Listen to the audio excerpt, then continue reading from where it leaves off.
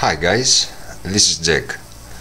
I decided to make this video thanks to Itsu and because of a conversation that we had previously about the difficulties that in tuning process in Ruslan's coil system. What you see here is a coil winding method that has some unique characteristics compared to Ruslan's coil system, and this characteristic is that once you make this coil system, it is already tuned. You put it in line and you make your experiments. I will explain you the idea behind this construction by showing you some drawings that I have made. As you see here in case number 1, in Ruslan's coil system we have two lines, the grenade line and the inductor line. Each line is different length, different coil form. One line has the grenade and the other the inductor. Characteristics that give for each line a different capacity, different inductance, different resonant frequency, and because of the interaction of both of them between them, this makes tuning a very difficult job. I don't say impossible, because I have done this a couple of times, but I wanted to make a procedure for tuning, and I find it a very difficult job for someone that has an experience around RF tuning and matters like that. So I decided to make my own coils, and this is case number 2. What you see here is the perfect condition to have a good balance between the system, and this is because we have two lines with the same length, the same coil form for each line, and a common interaction between them, capacitive coupling, and one coil is just exactly the mirror of the other. That gives to those lines a special characteristic in terms of a common resonant frequency, what we need in a Ruslan system.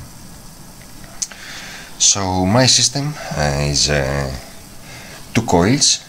Let's say that the black grenade is the first coil. The black is the main grenade line with the output load, and the blue one is the inductor line. And what you see here is two grenades back to back,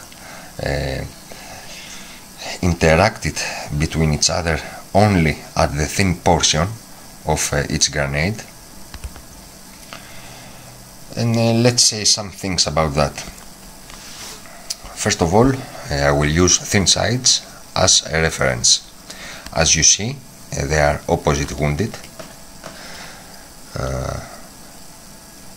You just look at the thin portion of each grenade. The black one is clockwise, and the blue one is anti-clockwise, opposite wounded.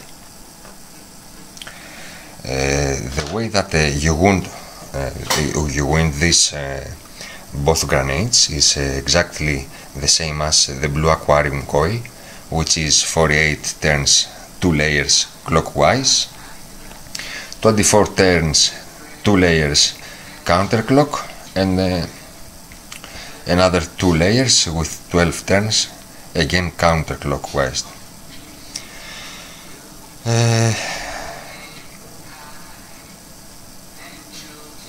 Okay, as you see, the interaction is just only at the thin portion, which means that the interacted turns between grenades are 24 turns for each grenade.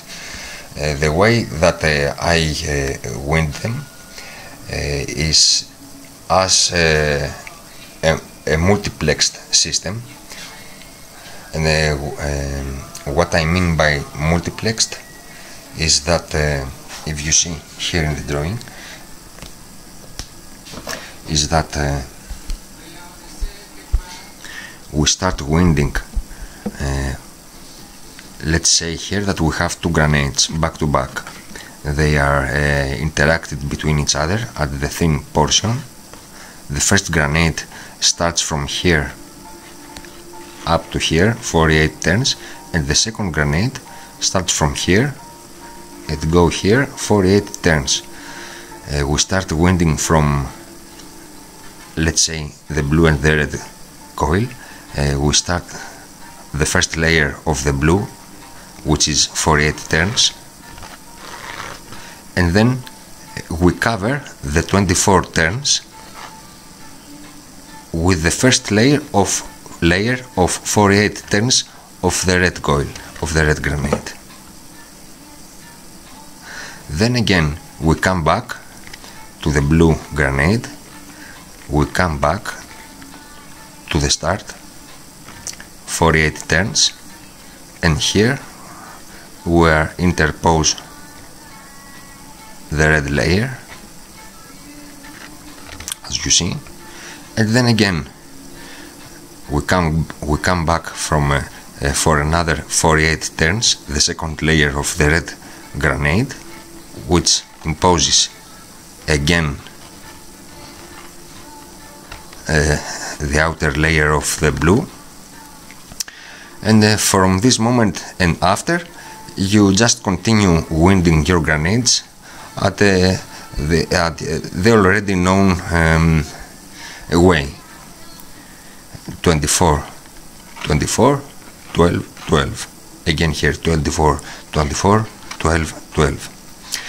I decided to multiplex, as I told you, the thin portions of each grenade twice, just for making an artificially bigger surface between them, so the capacitive interaction between those coils to have the maximum effect. That's the way each layer it is over the other. I'm sorry for my English, guys, I'm really trying.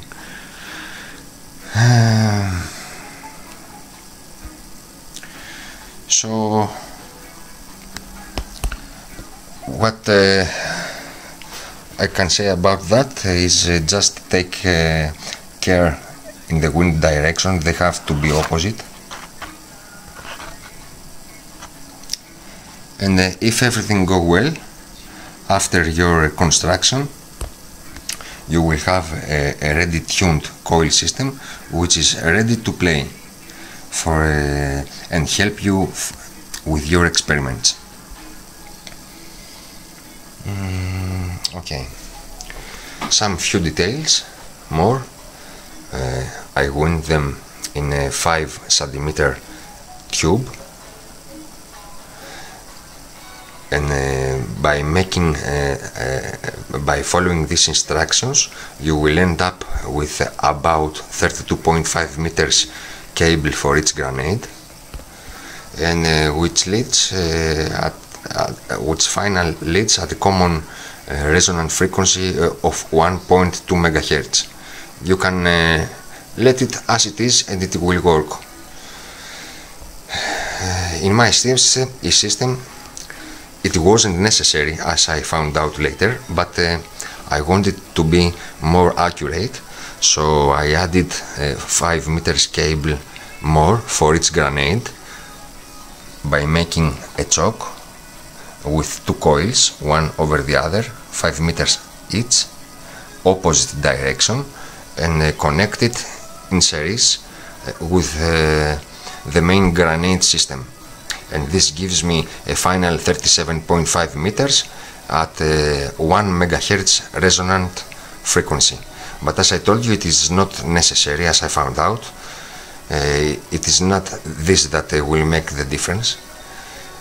What will make the difference is to have a same response for each line, and this only can be achieved by making your coils the one to be the mirror of the other. Of course, there are many ways to accomplish this, and I have already in some of my future plans to make several designs which they are lie on this theory that I explained you about. But for now, I think this double grenade back to back it is easy for everyone to make it, as you already have tried in the past by building several grenades to achieve your goal. So it will be an easy task for you, and I think that is all. Of course, if you have any problems in following these instructions and having these results that I'm talking about, you can always don't hesitate, and you can always inform me through our forum, our thread, or with a personal message. Thanks for watching, guys, and good luck with your experiments. Bye.